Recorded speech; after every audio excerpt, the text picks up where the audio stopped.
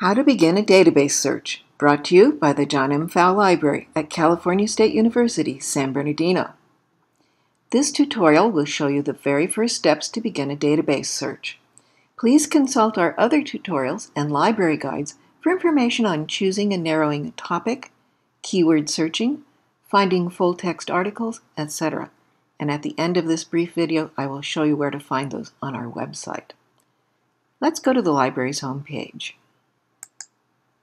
If you start off on the campus homepage, there's a link to the library right up at the top. The library pays for subscriptions to more than 150 databases. These databases have been chosen because they provide access to information and research that supports CSUSB's curriculum and students. As a CSUSB student, you get free access to everything. The OneSearch database is right up front on our website because it allows you to find books, media, and other materials at the Pfau Library. If you're looking for books, whether in print or online, use OneSearch. And let me give you a quick demonstration. When I enter my keyword search, I get a drop-down menu. And OneSearch can do more than find things at the Pfau Library. Let me explain what's going on here. The first choice, everything, is exactly what it says. It is searching all the articles, all the content of all 150 databases and all the libraries in the CSU system at once. Sometimes this really huge search is what you need, and sometimes it can be overwhelming. Give it a try and see what you think.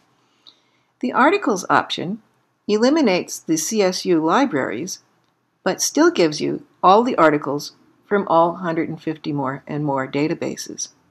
Still, this one can be overwhelming. When you're looking for books or other materials at the Pfau Library, always choose Books and Media here. And if you want to look at what the other CSU libraries have, because you can order books from other CSU libraries through our CSU Plus system, choose this search. And finally, you have course reserves, which get you to your textbooks if they're available. But let's demonstrate this search, Black Lives Matter, in Books and Media, CSUSB.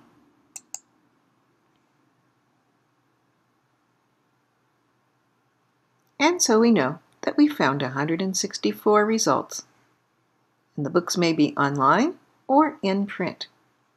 Obviously, the ones that are online just say available online. The ones that are in print will say Pfau Library, and that will give you a floor location, a call number, and you can request these for pickup through a system that we have with some lockers. All right, I'm going to go back. And for further information on what OneSearch can do for you, check here. Search tips, and you'll find lots of information on every single thing that it can do. The rest of our 150 databases live down here under this button. Choose a database. The list of databases is done two ways, from A to Z, by the title, if you happen to know the title, the database that you're looking for. But most of the time, you're going to be going by a subject area.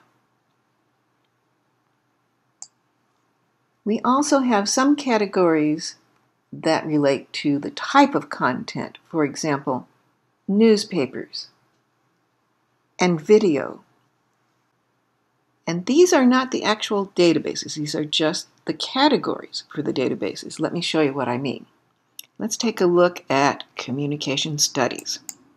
So when we click on that, we get a screen that shows us which of our more than 150 databases are most useful for communication studies topics. You see below that additional databases that you can try, and a little further on down, a selection of our library guides that will help you in relation to this area of study.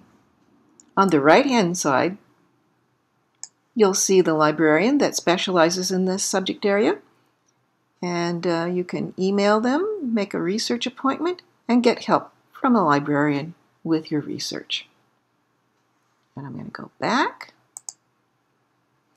And let's take a look at one other category. Let's do natural sciences. So again, the same kind of setup. The most useful databases are identified up here at the top. The next most useful ones come after that. And then library guides to help you with your research. And again, on the right-hand side, you can see the librarian that specializes in this area and contact them. I'm going to back up here. So how do you choose which database for your topic? You can contact a librarian. You will find our Ask a Librarian button throughout our website. And we would be glad to recommend which one to start with. Or you can match the subject area here to your class. That's in one way of doing it. When you're off campus and you're accessing our databases, you will need to use your MyCoyote login. So let's do a couple of examples here. If I'm in a psychology class and I have an assignment that requires me to find some scholarly journal articles, what I'm going to do is click on that Choose a Database button on a website, and when I get to this screen, I'm going to go over to Psychology. And that will give me the list that I can start with for my research. Let me back up. Now, if instead I have, let's say, an assignment in a GE writing class, and I can write an essay on any topic I want, I just have to do some research on the topic. And the topic that I've chosen is Greta Thunberg, the young climate activist girl. Now, I could ask a librarian to recommend the best database for the topic, or I could do this. If I don't know what category matches, I can always go to the category for articles. And you'll see that the article search in OneSearch, which we talked about before, comes up, and also some other general databases that will help you. I'm going to show you the second one, EBSCOhost Academic Search Premier. And on the search screen for this database, and many of our other ones, there's lots of things that you can fiddle with here. But what you want to look for is a box that says scholarly or peer-reviewed. That's a good one, usually. Your assignments will usually ask you for scholarly journals. The box that you never want to touch is the full text box, if there is one. And this is kind of strange, but if you click in this box, you will turn off a system that we paid extra for that overlays all of the 150 databases that we get.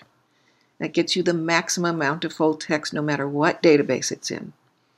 If you make a mistake and you click in that full text box on the search screen, you will get only the full text in that one database and you will miss everything else.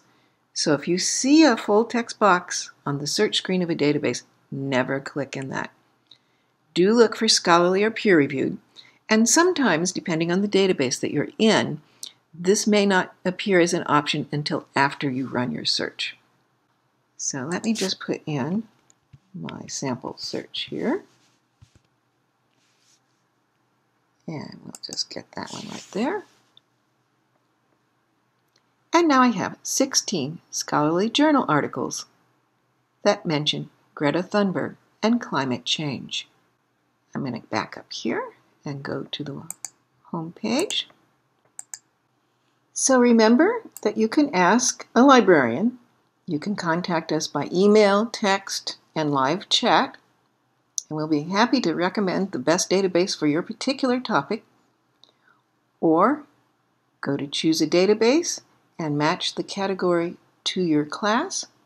If you don't have an exact match for your class, choose the Articles section. And I'm going to show you, this is where we keep our library guides. These are written by the librarians here, and they cover a wide range of topics that will help you. Let's say that you have been given an assignment and your professor is insisting that you get quantitative research.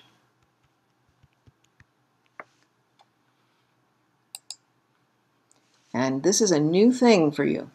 You can put in a keyword search and find a library guide that will give you more information and examples of what quantitative research is. Let's say that you have an assignment for a literature review.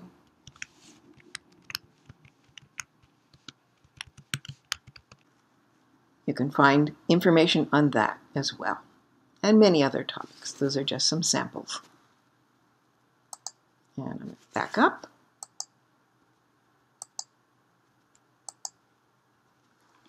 And the last thing I want to point out is our tutorials, where you will find some further information and demonstrations, just under our quick links box right there. And you have access to all our video tutorials, and then some of the more frequently used ones. The end. Thank you for watching, and good luck with your research.